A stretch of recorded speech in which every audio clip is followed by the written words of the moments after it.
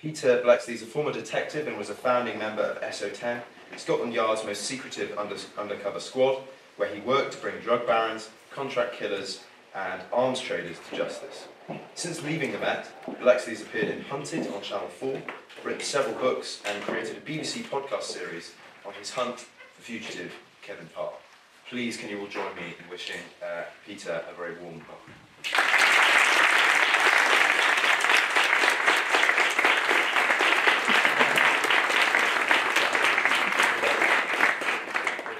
Thank you. Theo, President, officers of the Union, thank you very much indeed for having me here this evening, and President-elect William for giving me this afternoon the most brilliant tour of Durham I could possibly have imagined.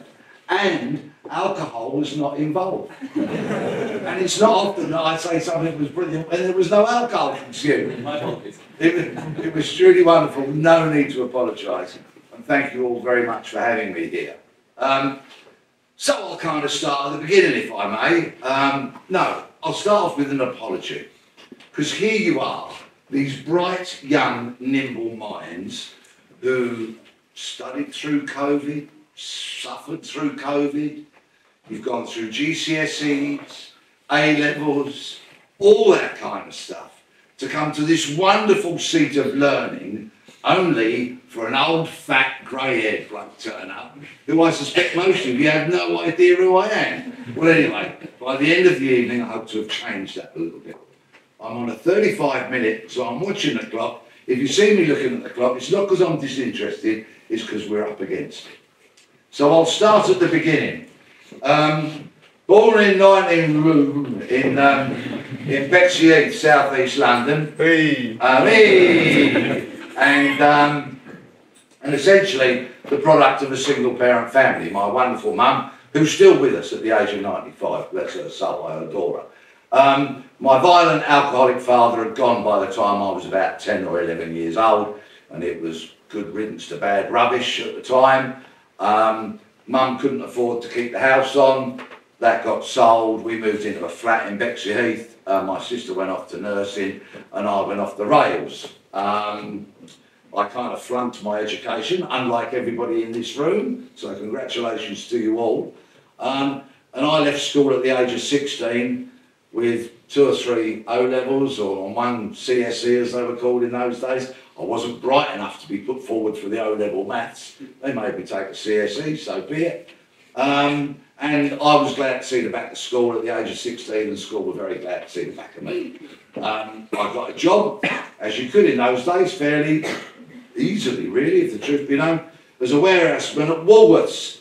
I'm sure, well, do any of you remember Woolworths? Anybody from your childhood? It closed down a long time ago. It used to be a sort of store where you could get pretty much anything you want, but it didn't survive, but it was a bastion of the high street for decades. And I was a warehouseman in there and I loved it. There was plenty of overtime and I liked the work environment, working with adults and all of that. And then one night I came home and to my absolute horror, there was an enormous uniformed police officer sitting in the lounge of the flat that I shared with Mum. And my first thought was, oh shit, what am I going to get nicked for? Because I had rather foolishly gone off the rails and partaken shamefully in petty crime, which I won't elaborate here, but it was juvenile, it was petty, it was stupid.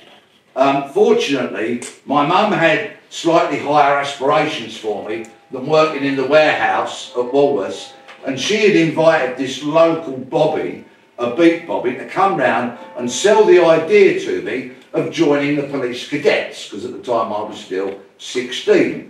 He did a marvellous job. He pointed out to me the variety of policing which still exists to this day. So should any of you, by any chance, think of joining law enforcement, you can do so much in the cops. And I'm almost repeating verbatim what this cop said to me all those years ago. If you like dogs, you can be a dog handler.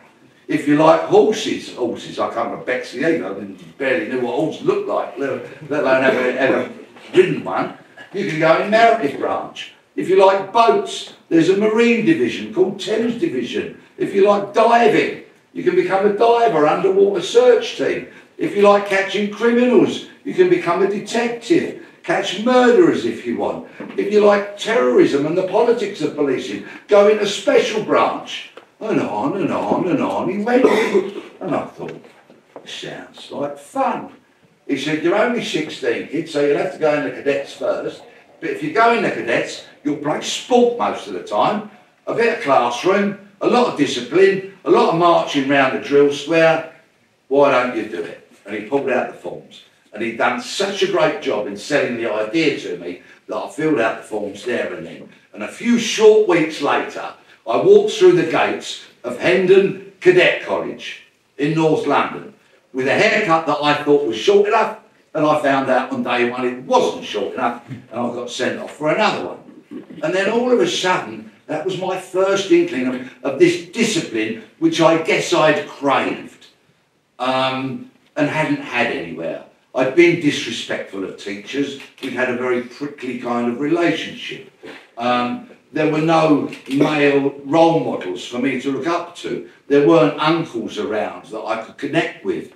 And then all of a sudden, this 17-year-old, as I was, I'd just turned my 17th birthday, was going to PE lessons and being taught by sergeants who were former Royal Marines and had got into policing as their second career, and then they'd gone into the specialisation of keeping or making young people fit in the cadets. And so if I leant against the wall as we were queuing to go into the gymnasium, and one of the sergeants went, Bleksley, down to 10, press-ups of course, the option of saying, or what, wasn't there. Because or what means they would have turned you into a crowd within the blink of an eye. And I mean it, they'd have dragged you into the dojo, the judo gymnasium, and they'd have taught you a lesson or three about respect and discipline and standing to attention and not leaning on walls. And for me, as an unruly kid, I lapped it up. I absolutely loved it. And I embraced it, and I studied hard, got another 3 O-levels, played loads of sport, spent a year at Hendon, and suddenly I got made a vice house captain, which was kind of like remarkable, the short journey I'd made in that time to embracing discipline. I know it's not for everybody, but for me it really worked. I got sent out to a police station for 6 months as a cadet, so I made a lot of tea, but I also caught some burglars and had a few roll-arounds with people and, you know, kind of thoroughly enjoyed it. So at the age of 18 and a half, I got up to the other end of the policing estate to become a police constable, and of course I loved it. Sailed through the training, top of the class, won the book prize, all that stuff, and then I get posted to Peckham in South East London. Now, if I thought I'd been a bit of a Jack the Lad round Bleksley, you know what I mean? Bit of petty crime, bit of this, bit of that, bit of football hooliganism, I'm Jack the Lad. Well, when I got to Peckham, I discovered that I was a complete marshmallow by comparison, because there was a lot of really, really tough people in Peckham, tough criminals, tough police officers. It was very, very challenging. And again, I embraced it. Unfortunately, I embraced the real dark downside of late 80s, late 70s, early 80s policing. And in South East London, Peckham, that had a large Afro-Caribbean population, what do I mean? Yes, racism in all its ugly, repulsive variations. Essentially, if you had the great misfortune to be a young black man living in Peckham or Brixton, our neighbouring division, and your face didn't fit, or you were deemed to have failed the attitude test, or you were suspected of crime, then in all likelihood you would be fitted up and beaten up. Yes, I'm sorry to say that was the harsh, uncomfortable truth of the late 70s and the early 80s. Rampant, repugnant racism. I, as a foolish, immature, young, impressionable man who makes no excuses, got sucked into it, in so much as that I became a vile racist myself. And that was a matter, and has been a matter, of deep shame, but I've apologised for it publicly, in television programmes, in radio documentaries, in written articles, many, many times, because I didn't have that attitude for very long, because in April of 1981, whilst I'm still in uniform, I was part of what then was called a divisional support unit, basically a people carrier, a van full of uniformed cops. We would police hotspots, and it was pretty uncomplicated at the time. And on a Friday afternoon, a shout went up, urgent assistance, Roughton Road, Brixton. We were at Camberwell, miles from there, well, whack the two-tones on, next to no time we're there. Roughton Road, again, very large Afro-Caribbean population, community, known as the front line, have been subjected to a lot of pretty repugnant policing over the years. In fact, Brixton Police Station at the time had an operation going on called Operation Swamp. And you can pretty much gather what that was from the uncomplicated title of it.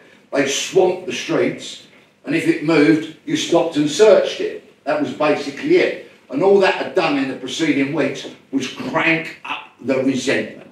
It cranked it up, it cranked it up. And on that Friday afternoon, a young black man got stabbed in the back. Police officers attended, and in an effort to stem the bleeding, one of the uniformed police officers knelt on the back of the stabbing victim. But this, of course, by a population, by a community that didn't trust the police, perceived it as this stabbing victim being detained. The tension was palpable. Things got thrown. We turned up. There was a bit of a standoff. The tension grew and it grew and it grew. And more officers turned up. And it was kind of quelled for that Friday evening, just about. But it really was a tinderbox. Some stupid clown of a senior police officer at Brixton came up with a policy of us in a large convoy driving round endlessly in a loop. For any of you familiar with that part of South East London, it was from sort of Roughton Road all the way down to Tulse Hill, Bunger right, and then back up. And then just keep going around in that loop. Do not get out of your vehicles. Do not stop and search anybody. Go around in this loop endlessly all night. And what did that do? Nothing, apart from crank up the tension. We saw people carrying crates of milk bottles down in the basement flats. We knew what was going on. They were going to be used as petrol bottles. We could tell that because the tension was so high. Sadly, we were proved right. But we did that round and round and round Friday night till we eventually got stood down in the early hours. Called back there on the Saturday, something sparked it, and Brixton burnt that weekend. People threw everything they possibly could at us, including petrol bombs and bricks and whatever they could lay their hands on, and many would say with ample justification, because that's what happens when a community is oppressed for a very long time. They are going to fight back eventually. And that's what many of the residents of Brixton did that dreadful, dreadful weekend in April 1981. I saw that people wanted to kill me, not because of who I was, they didn't know me, because of what I represented, and of course the fact, yes, if they'd have known that, like so many of my peers at that time in that part of London, we were vile, repugnant, racist thugs. So, it was one heck of a day that Saturday, watching buildings literally tumble to the ground because they'd been ablaze for hours. And I got home to my mum's. Didn't go back on the Sunday, it wasn't required on the Sunday. But on a Sunday, when I kind of looked in the mirror, contemplated what had happened the previous 2 days, realised what a complete and utter arse I was, I realised there were a couple of things. Number one, that I had to change, and number two, that my role had to change. Because if I was changing, I no longer wanted to wear the cloth that was the symbol of oppression, because I was no longer, as far as I was concerned, going to be the oppressor. And I'm not asking for plaudits, on the contrary, I don't deserve any. I'm just telling you a fact that since then, in April 1981, and to this very day, I've never committed a racist deed or said a racist word, and that's how it is. I learned. Yeah. So, not long after that, just to lighten the mood a little bit, without being disrespectful to the past, yeah, I didn't want to wear a uniform, so I was lucky enough to be accepted into the CID, pass the selection board, all of that, and in 1982, I got posted from South East London, Peckham, to the Royal Borough of Kensington and Chelsea, which was a bit of a contrast from Peckham, believe you me. And I experienced a lot of different crime there, lots of drug offences. We're now talking about the early 80s. I was there till 1985, into the mid-80s, the explosion of cocaine onto the streets of Britain. Dealt with a lot of cocaine cases, murders and all that sort of stuff. And then the next natural progression, by the time we've got to 1985, I'm 25, I'm young, fit and fearless. Do I go for promotion? Nah, I'm not going for promotion, I didn't want any of that. Or do I go for specialism? Yes, so I try and become a Scotland Yard detective. That's the next best thing to kind of to do, if you're like me, interested in crime. I was very fortunate to be selected for the Central Drug Squad, which in 1985 was the Met Police's premier drug fighting unit. Okay? I'm sorry if this all sounds like a bloody history lesson, but I'm that old. 1985, on the other side of the pond, Ronald Reagan is banging on about the war on drugs. His wife, Nancy Reagan, starts the single least successful PR campaign ever in the history of mankind. And it's called Just Say No. Right? Well, of course, and this is not true life confession time, so don't put your hands up or anything like that. Right? But millions of people around the world continue to just say yes. Oh, where's the bugle? Right? And we know they do. How do we know they do that? Because, of course, the illegal drugs industry is now the 4th biggest industry in the world. A couple of economy students were sat around the table having dinner with me tonight. Economics, sod that, become drug dealers. No.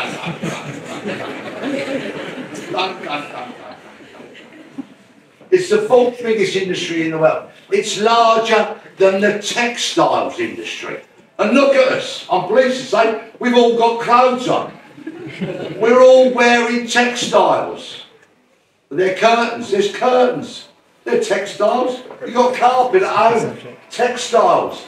The drugs industry is bigger than the textiles industry. It's everywhere.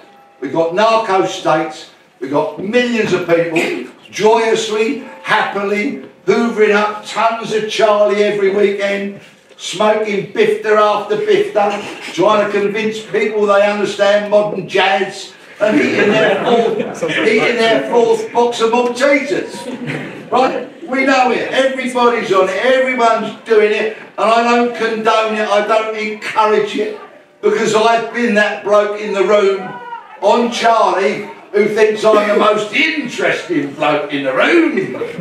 Whereas in reality, I'm the most tediously frigging boring bloke in the room. Right? Some of you may be familiar with those kind of people. Right?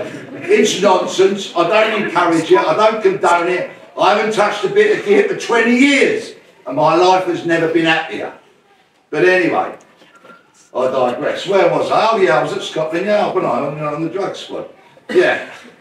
And there, I first experienced, properly, officially, how Scotland Yard did undercover operations. I thought, I'll have a bit of this.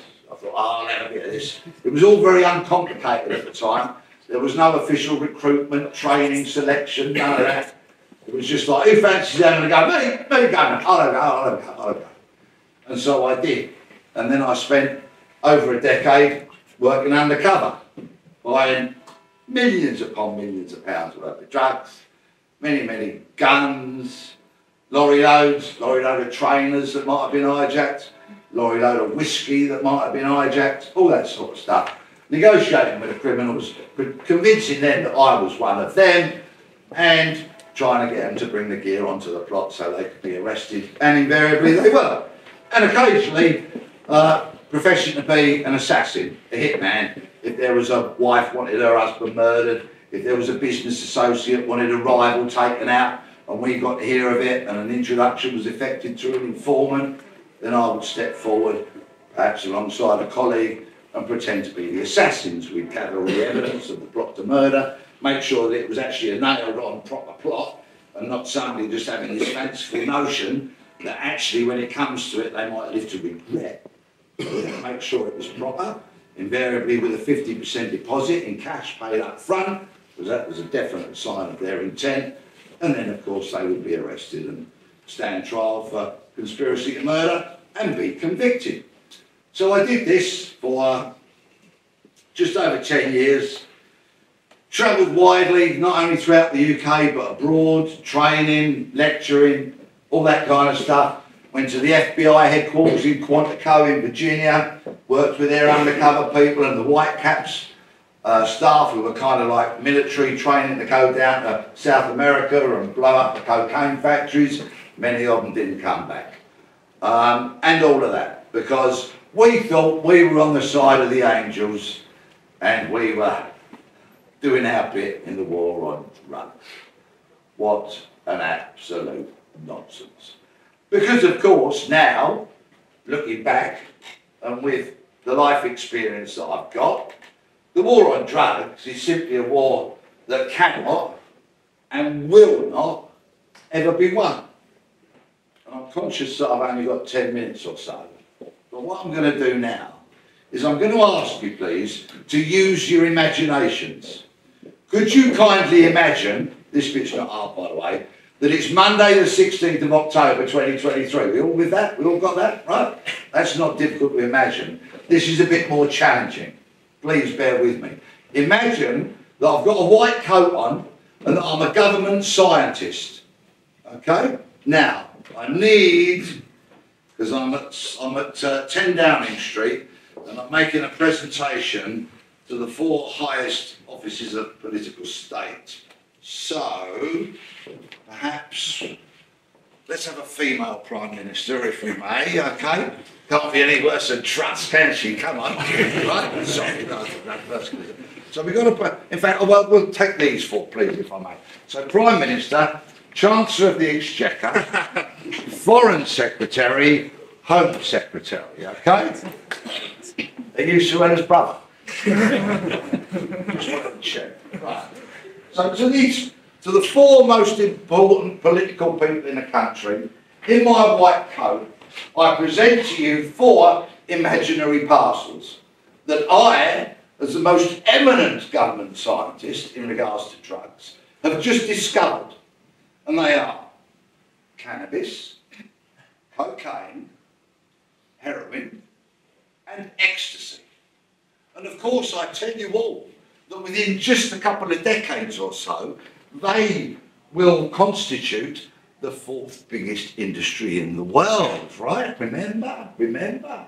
Okay? They are going to sell billions upon billions worth of these drugs every single day of the week, right? Globally, there'll be a phenomenon. The marketing, they'll market themselves. The products will speak for themselves. Yes, okay, there will be a percentage of users who are problematic. The hapless, sad, problematic drug users. But less in percentage terms than problematic drinkers, alcoholics, okay? stats. So now, I would like these to be legal and regulated, okay? If ever you're in my company and we're chatting about this, wheresoever we might bump into each other once again, if we're talking about legalising, we say and regulating. So here they are, these 4 new products. They're going to be a global sensation, sell by the billion upon billion upon billion. Who shall we let market them? Who shall we let sell these drugs? Prime Minister, who do you think should sell these phenomenally popular drugs and control the industry and control the market? Would it be in the Prime Minister's interest to have the government control it? Well, I certainly think so, Prime Minister. I think you're very much heading in the right direction. I'm delighted to hear that. I'll shorten the conversation. Out of the 4 great offices of state, who of you thinks we should let criminals run this industry? Thank you. And yet that is exactly what we do. Criminals run the industry. Criminals do every drug deal. Criminals that meet you in a car park, not you, who was I looking at? I wasn't looking at anyone. Criminals who meet drug consumers in a gloomy pub car park and will encourage those consumers to take more and more harmful drugs. Hence you get derivatives of cocaine, like crack, of course. Hence you get drugs that come onto the market that essentially are concocted by the contents of the cupboard under your sink. Because that's what they do. They get more and more toxic and they get more and more addictive. And why do they do that? Because like a bunch of complete and utter lunatics, we let criminals run the industry. Criminals who want you to buy more, who when they meet you in that gloomy pub car park might have a knife down the back of their trousers or a gun, and they'll want you to take more. And they won't give a damn about you apart from rinsing you for your money and coming back the following day and rinsing you for some more money. And of course, because the industry is going to be regulated, that ecstasy that I spoke about, those tablets, they're not manufactured in a back street garage in a side street of Amsterdam. No, they're manufactured in a regulated, licensed, pristine factory. And when you go and buy them from my unimaginatively named drugstore on the high street, okay, I suspect it'll be the chemist, you know, the pharmacy, that's where you'll probably get them. Should my dream, my wish, my desire, my vision ever come to fruition, you will get advice, whether it be written, whether it be over the counter, just like you will when you go and buy paracetamol, because they'll be regulated and licensed, and the pharmacist will not be a criminal. So, that's my vision. I'd like to think that one day it will happen. In fact, it will, because the drug law reform movement is gaining traction all the time. Crispin Blunt MP is an absolute luminary amongst so many short-term, short-sighted politicians. And why are the politicians short-term and short-sighted? Because number one, they're scared. Number two, they don't know anything about the industry and how it works. And, like many of their constituents, they have consumed their information about drugs through newspapers, whose headlines have screamed since the 1970s, drugs will kill you all. And of course they don't. They kill some, but they don't go anywhere near towards killing all. Absolute opposite is true. Drugs are dangerous. Millions of people in this country, and I mean millions, take drugs, hold down responsible jobs, raise decent children who go on to contribute to society. Those headlines have been a lie. But my fictional Mrs. Miggins, who lives in her comfortable Cotswold cottage, and she's adorable, she's a lovely lady, but she's just consumed her drugs information through those screaming incorrect headlines, thinks they're all bad. Her grandson comes over for Sunday lunch every other week. And of course she loves her grandson and he loves his grandma. She thinks that the reason he has 3 portions of apple crumble, custard and ice cream is because he's a grubby lad. What she doesn't realise is that when he says he's popping out to the bottom of the garden just to get a bit of fresh air, he's going behind her greenhouse having a biff to the size of a baby's arm and he's got the munchies. That's why he has 3 portions. But of course, dear Mrs. Miggins, who's made that crumble, and it is amazing, thinks that all drugs are bad and everyone's going to die and we should lock all the drug dealers up. And drug dealers constitute about 10% of the prison population. And on the day when the Justice Secretary announces measures, I'm being polite, you know, to free up more prison space, because it's not like we've got any criminals out there running rampant, is it? You know, it's not like we've got a shoplifting epidemic with 800 retail staff being assaulted every day. It's not like we've got any criminality. Let's lock up less people, shall we? Because the country's got so safe, hasn't it? No, we need more prison spaces and we need to lock up more people. But what we actually need to do, not drug dealers of course, because we're going to legalise and regulate that industry, then we'll free up some space to lock up the people that need to be locked up. The people of violence, the unscrupulous, indiscriminate thieves who steal with abandon in this ever increasingly lawless country that sadly we live in. And if any politician wants to pipe up and say, you're wrong, because the stats indicate crime's going down, that is BS. It is utter nonsense. Every day I speak to somebody who knows someone or was a victim of crime that has not been reported to the police. And I could be here for a very long time talking about the ineffectiveness of the police and all of that, but we're going to have time for questions. And if you want to ask me any questions on that subject, I'd be very happy to answer them.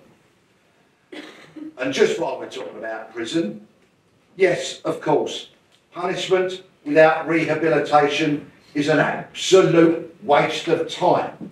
Prison sentences of up to a year are, generally speaking, a resounding waste of time. But the longer the prison estate has somebody at His Majesty's pleasure, the greater the chance of, number one, the offender challenging their behaviour, seeing the wrongdoings of the past, putting them into some kind of context, appreciating the harm that they've done, and rehabilitating themselves. When they are in prison for a term in excess of a year, the prison estate has the opportunity to help them with all that thinking. So I'm not averse to locking up more people, because I think there are plenty of people out there who need to be locked up. Yes, I know there's out-of-court resolutions and all of that. I have many, many sources, some of whom are senior social workers, that deal with the youth of today, who don't go to court for possessing a knife and come back in front of him time and time again. So many out-of-court resolutions simply don't work. Okay, I think I've just about hit my time. I went off a bit left field on the whole drugs thing, didn't I? Didn't cover much of the other stuff I was going to talk about, but it's something which you might have gathered I'm rather passionate about. And of course you will be the decision makers of tomorrow. Some of you may sit in Parliament and vote. Trust me, the drug law reform movement will, I'm not going to say victorious because it's not a battle, is it? They will be heard, they will be listened to, people will act accordingly. That's far more grown up language. I'd like to think that those drugs that I presented to our clearly learned, worldly front bench, I'd like to think that they will be legalised and regulated in my lifetime. If not, they certainly will be in my children's lifetime. And my youngest child is a year 3 student at Uni of Nottingham, so they will be in their lifetimes. In other words, in your lifetimes. Anyway, thank you. Sorry if it was a bit ranty and shouty, but thank you very much for paying attention. Bless you all. Thank you.